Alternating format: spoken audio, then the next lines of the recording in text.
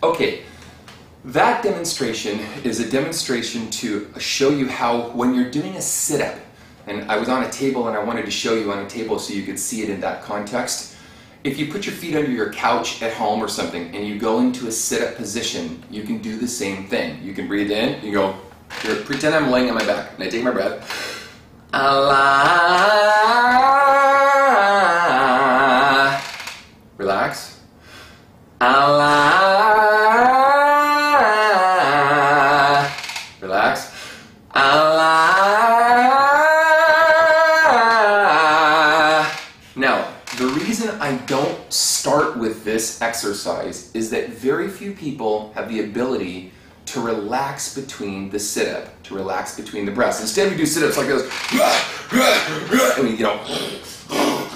we do these sit-ups, and we never relax the abdominal structure.